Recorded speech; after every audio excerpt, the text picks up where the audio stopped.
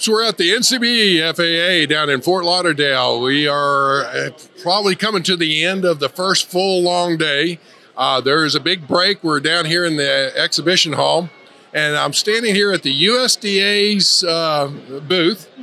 Erin and I got to talk before, we met in Oklahoma City. Yes, yeah. Oklahoma City, yep.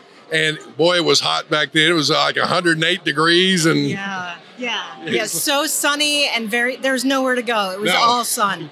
All that to say, Erin and I had a great conversation. So we're going to go through and we're going to talk about some things. But first, Erin, tell you your first and last name, all that, and where you're based out of.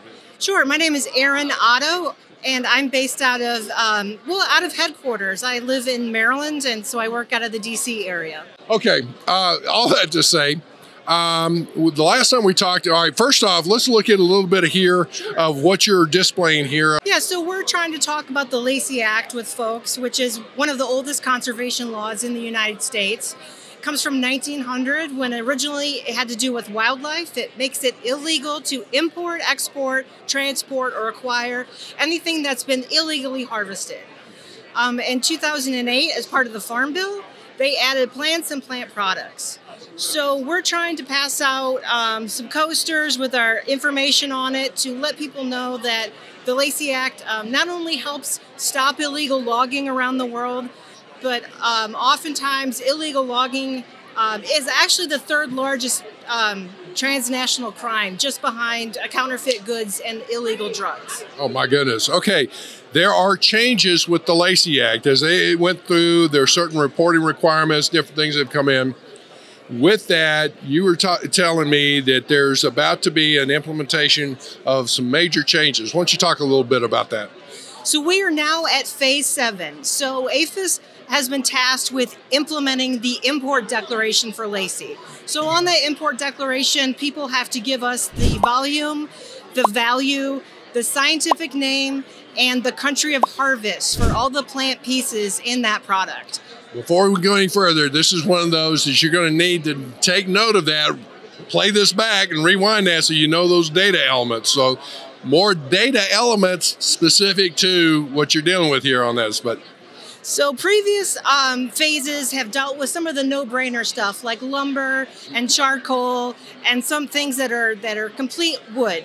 But now we're kind of to the point where we're talking about toys and sporting goods and boats and furniture and all sorts of things that contain wood and rattan and wicker. So we're estimating, once it's published, about 250 HTS codes in 26 chapters will now, once implemented, require a Lacey Act declaration. Folks, there's some key things on this. Definitely, I'd like to get a show with you and whomever else to talk and go into a lot more detail on that, because obviously at a conference it's kind of hard to get just a little bit here. But with this, I guess, let me ask this. Have you had, this is the Brokers Association, so obviously customs brokers are dealing with things, but there's also even freight forwarder industry type related issues. But have you had some good interaction with the brokers here and people asking questions, or is it they know it and they just keep passing by?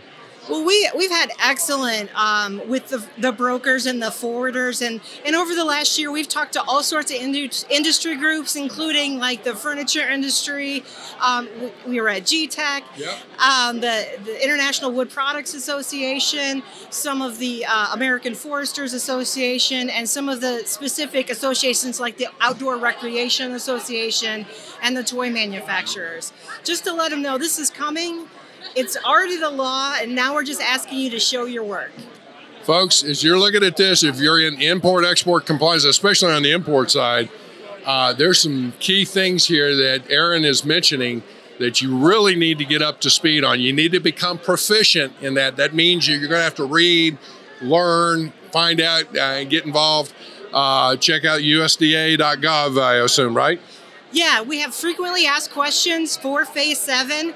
And then we also have provided a grant to the International Wood Packing Association. They already have Lacey Act training, so we've provided them with money to open up that training to everyone that's affected. So that's free training through September 4th. Outstanding. With that, folks, it's time we need to keep moving on, but keep watching Keep sharing, keep liking us and all of that. Talk about phase 7 of the Lacey Act for USDA. We're at the Brokers Association meeting here down in Fort Lauderdale. This is Andy Shiles signing off.